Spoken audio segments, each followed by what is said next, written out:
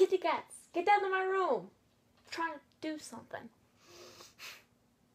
Hey book lovers, it's Sydney Books today with a new video for you guys, and this one's going to be interesting, so get ready for that. So today I have a tag for you guys. This one is not an original by me, this one is by JHT Books, and it's the superhero book tag. That was so wrong, it was supposed to be like that, but I decided to be all high and mighty. Boom. Doesn't work. It did not work. A few announcements though before we get started. Thank you guys so much for 90 subscribers. That's like a big step. 10 more to 100. That's like gonna be super exciting for me. And I had another one, but I can't think of it at the top of my head. I had it all planned out and everything. It's just I'm not very organized, as you can tell. I can't really think of what my other announcement was, so we'll just get started with the tag. Okay. So the first one is Thor, a worthy book that you really liked but you don't think got enough attention. And I seriously think that would be kind of an obvious one for me, but I'm going to try to change it up from my usual selection option, and I'm going to go with The Duff. And I know what you're thinking, gosh Sydney, that's made out of a movie and most good books aren't movies yet, like The Selection.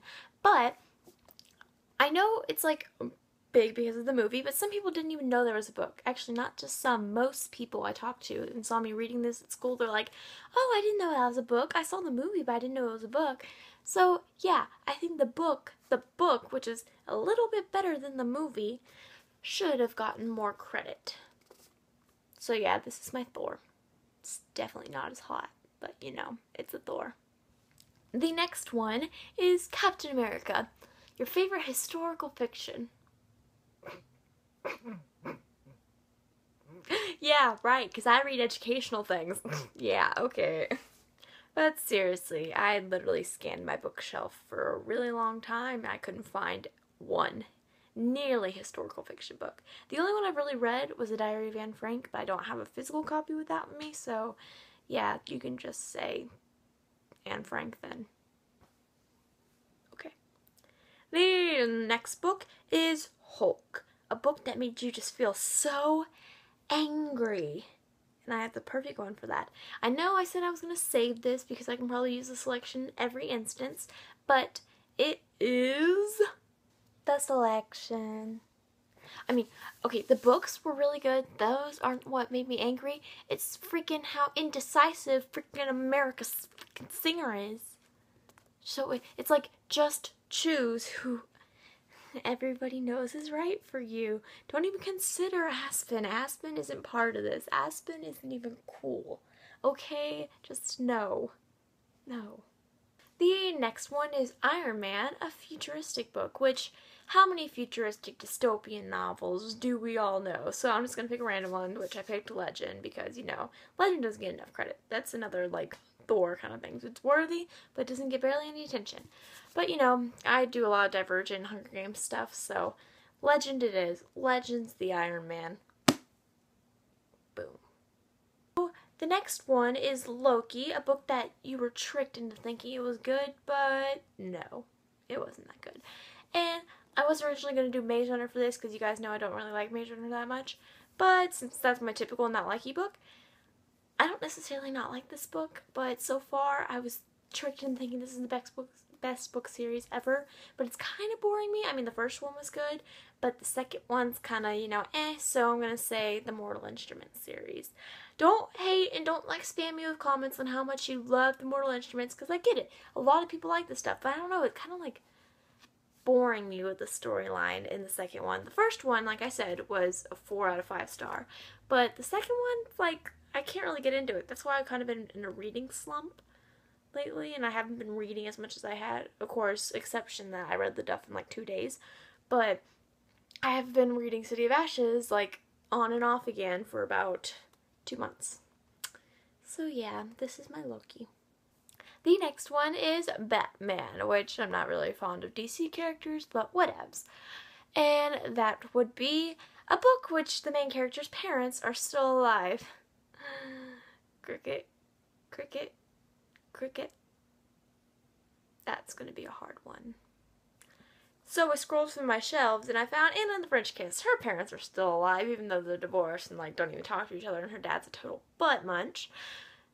They're still alive. Woo. The next book is The Winter Soldier, a book you read a really long time ago and you can't even remember it. I see what you did there, because The Winter Soldier, he can't remember anything. He turns all bad. No.